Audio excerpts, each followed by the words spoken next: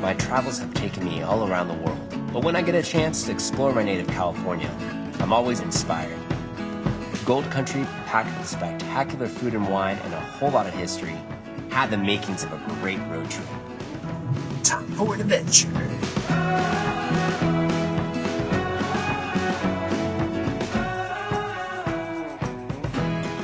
Highway 80 winds east out of Sacramento, slowly climbing into the Sierra Nevada mountains, onwards to Lake Tahoe.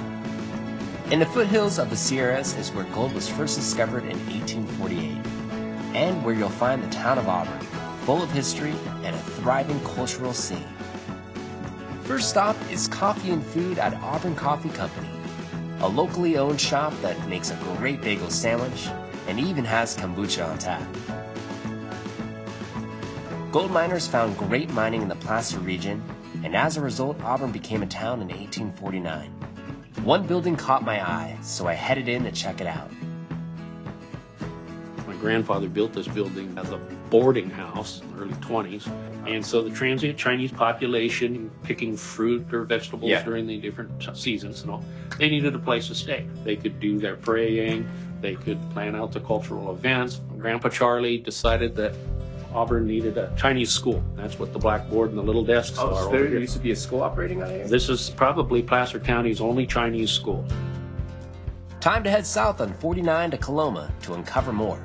Coloma sits on the South Fork of the American River and is where the gold rush began. A visit to Marshall Gold Discovery State Park is an opportunity to step back in time. Plaques step you through the history of the gold miners, including the history of the Chinese miners. And you can still pan for gold.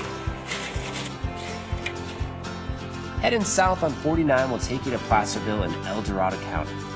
Originally named Hangtown, well, for obvious reasons. The town was a central hub for the mother lode mining operations.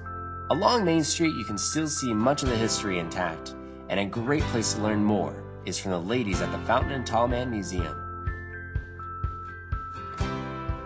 All this history makes me really hungry. The Farm Table Restaurant is a great place to get lunch. So what inspired you to start this restaurant? We started out making sausage for sale at the farmers markets. And so right here, you make the sausages yourself? That's what we do. Somewhere in the neighborhood of 300 pounds of sausage every week. Wow. And, you know, this is a perfect place to grab a platter like this and go and have a fantastic day. Heading south towards Plymouth, you'll find the Shenandoah Valley and Amador County's wine country. Hellwig is a winery with a breathtaking view and fantastic wines. The winery has a great tasting room that I had to check out. So this is made from 100% Syrah, and it's root style, so it's nice and dry, very crisp. I talked with a winemaker to learn more about the rich winemaking history in Amador County. Came here in the 1840s for the gold rush. That, you were saying, that didn't last that long. They took all the gold away, and then they were kind of left like, well, what's going to be our economy now? When the gold rush came, a lot of the immigrants from the East Coast and Midwest, they came out here, and a lot of them were Italians, and they brought their vine cuttings with them.